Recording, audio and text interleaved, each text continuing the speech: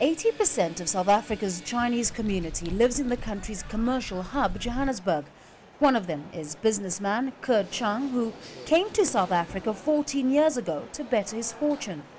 He's also a community leader linking it with the Chinese embassy and business leaders. And he's firmly on the side of South Africa's ruling party.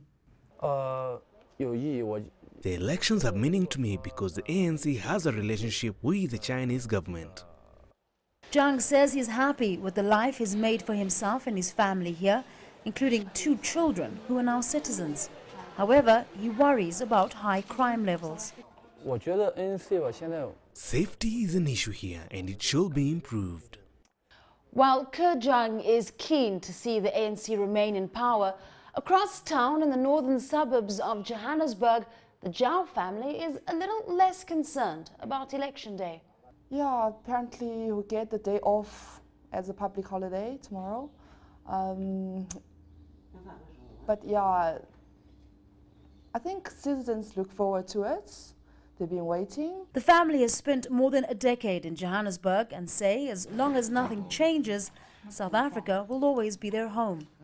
Zia and Jerry are planning to start a family, but Jerry's parents are still in China and will need to visit him in his second home.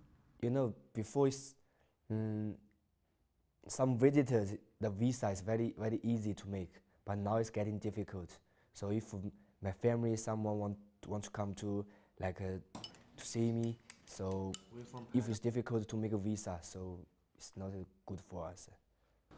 Their chief concern is that immigration red tape is cut and that the economy remains sound. Currency is very important to us, the rates.